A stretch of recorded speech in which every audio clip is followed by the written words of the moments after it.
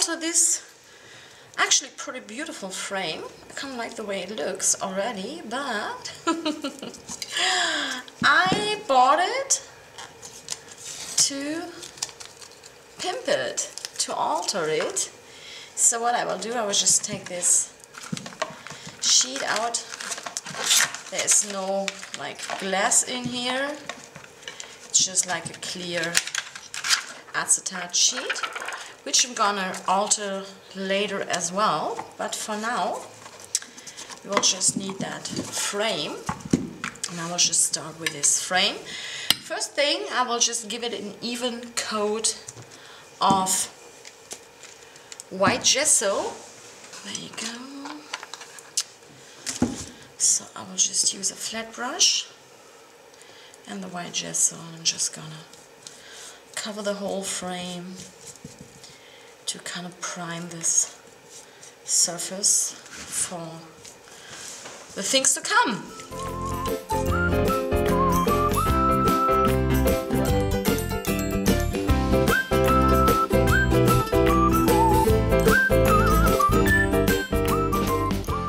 So next thing for this frame, this layer of gesso has dried.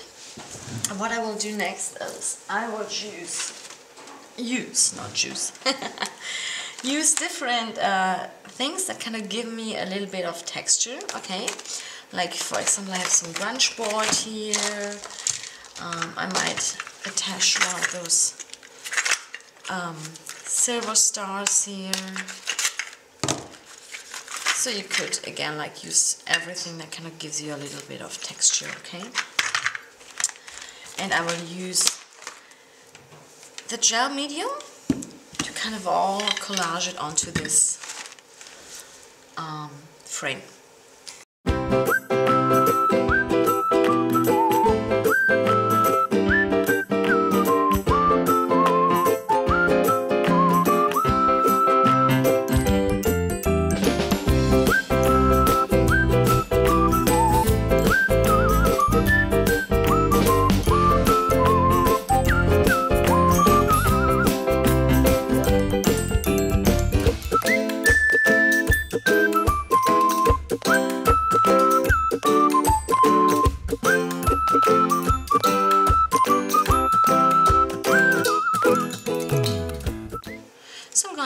Dry really good. This will take a while because I really want everything to be like nice and safe in place before I continue.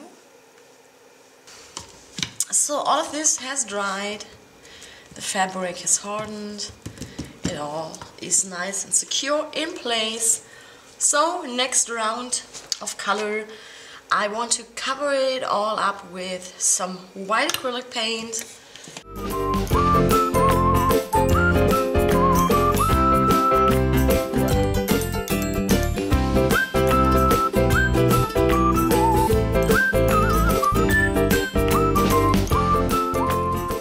And now I have this transparent sheet which goes into the frame. Just gonna put it down here. And I want to add a little bit of texture to it. So I'm going to take this stencil and the champagne colored modeling paste, or modeling cream, and apply it with my palette knife over the clear sheet here. I don't want, you know, all of the text to be visible or readable, just kind of want to have a little bit of the text on here for some fun, like photo overlay effect later once the photo is added to the frame.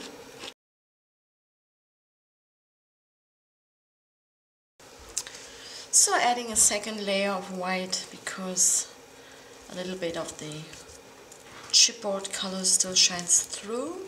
I don't want that, so going over it a second time.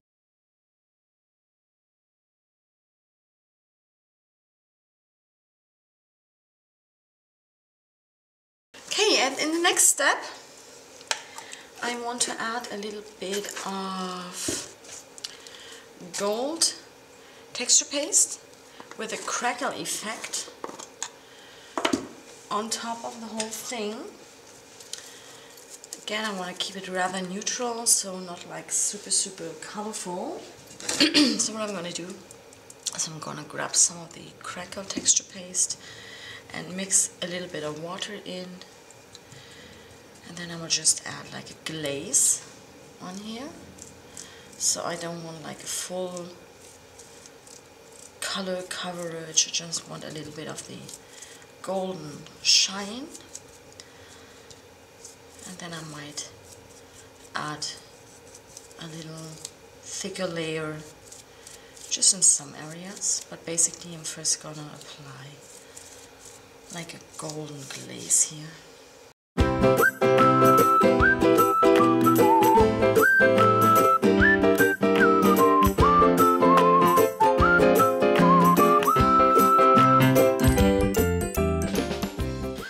Okay, so this is all dry. In the next step I'm using some Inca Gold, which is like a thick paste of metallic color and just one of those paint dabbers. And I don't want to overdo it with this, I just want to add a tiny bit of additional color, a contrasting color here.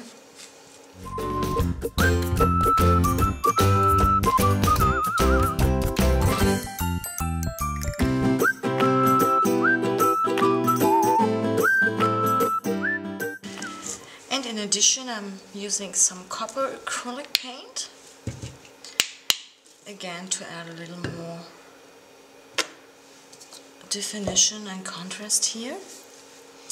And again, I'm just using this paint dabber with a little bit of the acrylic paint, not too much, because again I don't want like a large blob on here.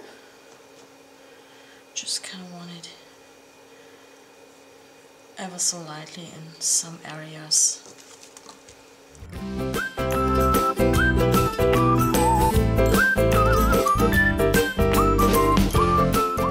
And then I've got some words cut out here. I just printed them out and cut them out. I'm also gonna distress the edges with the copper acrylic paint.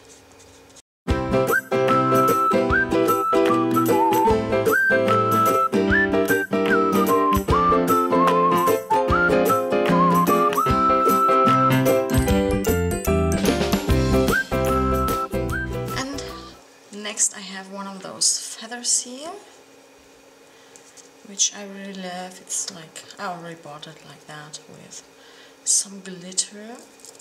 I'm just gonna use some gel medium to adhere the feather here along the side. I know I'll kind of cover up a little bit of the things I put down before.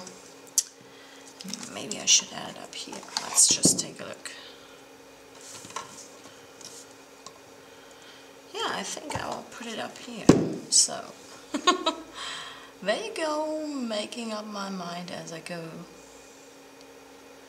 Just using some golden gel medium here to hold the feather in place.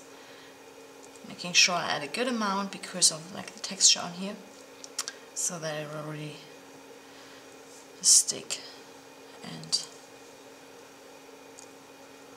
stay where I want it to stay. And I'm also going to add the word strips. And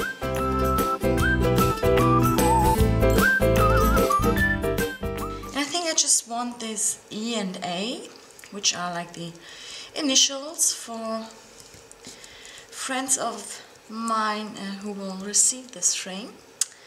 The initials to kind of stand out a little. Don't want to add like too much color because I really like this overall simple color scheme here. Yet I wanted this to kind of stand out just a tiny bit, so I will use my Winsor & Newton watercolor markers here. Just applying a tiny bit of the color.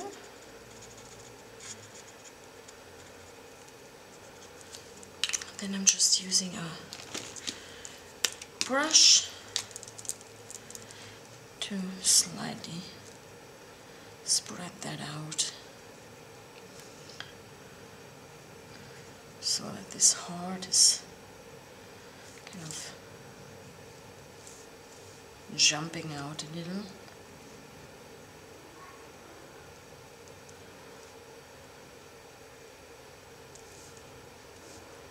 Like this. And the E and A as well. I'm gonna use this blue here. Again, just a tiny bit.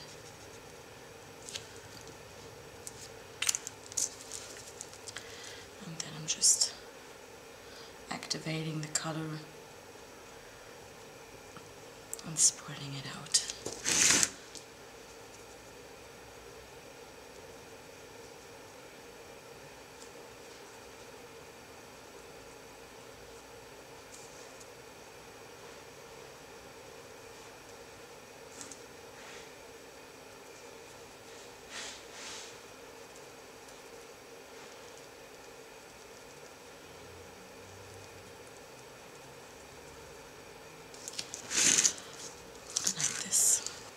I think kind of to have a repetition of color in here. I'm also going to use a tiny bit of this red and blue for the stars. Really just a little bit, so not too much. I don't want to color the stars in. Just adding a tiny bit of like a shading here to the stars.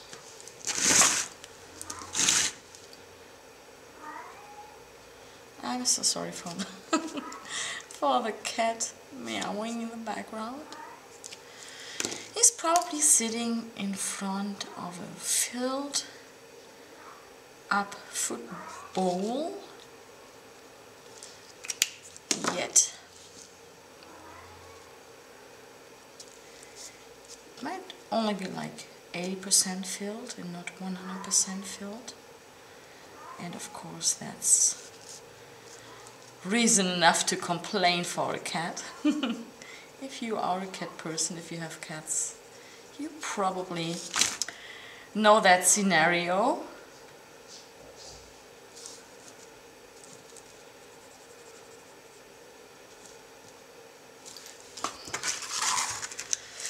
Okay,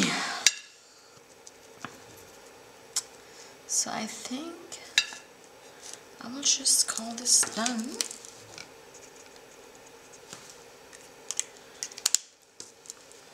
Just gonna add the photo that I printed out already.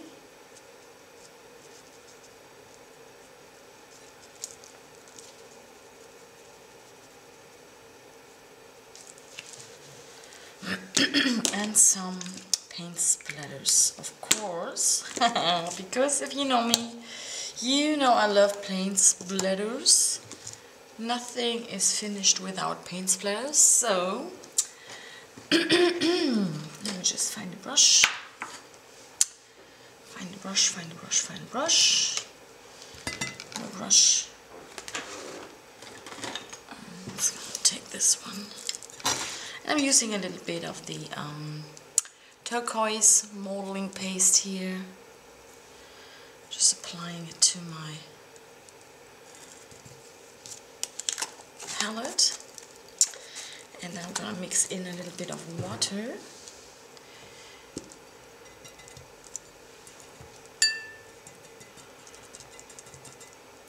Because I don't want the thickness of the modeling paste. Actually, I just want the color, the same color that I already used in the background here. Like this. And then I'm just gonna flick my brush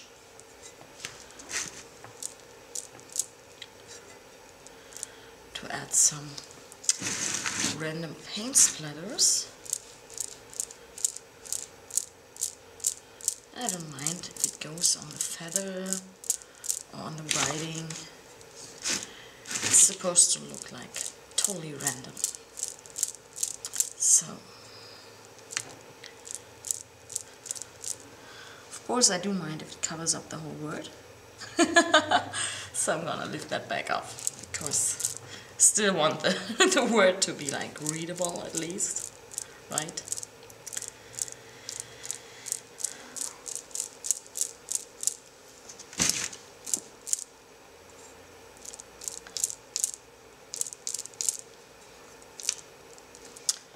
Okay, like it, gonna let this dry.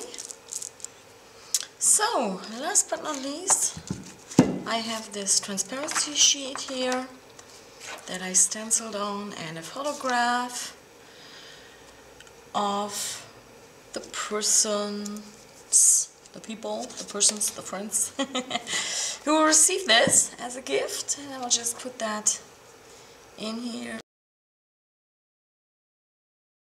Just like that, and we're done. Beautiful, beautiful gift frame with a personal touch. Yeah, and I hope she will like it and he will like it. And I hope you like it and you enjoyed this tutorial. And yeah, thank you so much for watching. If you create a frame inspired by this tutorial, please feel free to share with me, because I would love to see it. Yeah, other than that, wishing you a wonderful, happy day, happy week. Thank you so much for watching, and see you again soon. Bye.